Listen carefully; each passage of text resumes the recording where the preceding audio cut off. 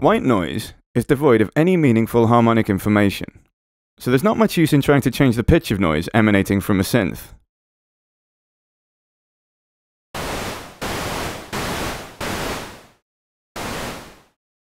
Try playing a synth noise oscillator up and down the keyboard, and hear what we mean.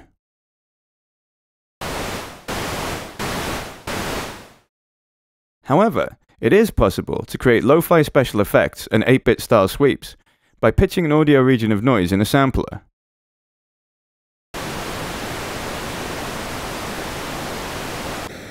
We begin by applying a destructive or evolving effect, such as flanging or bandpassing, to our white noise. This creates additional tonal variation, allowing the bend to be heard. Now we record a passage of this processed noise to a new audio file, before loading it into a sampler for pitch bending there. Don't forget that the sampler transposition increases and decreases the playback speed, shortening or lengthening the sampled noise, so you might need to employ some sampler looping, so that the sample doesn't run out.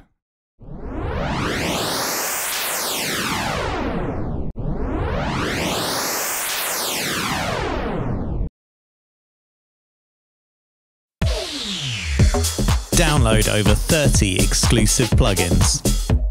Get hundreds of pro-quality samples and power up your production skills with in-depth tutorials. We break it down for you step by step, and you'll see exactly how it's done in expert video guides and producer masterclass sessions with pro producers.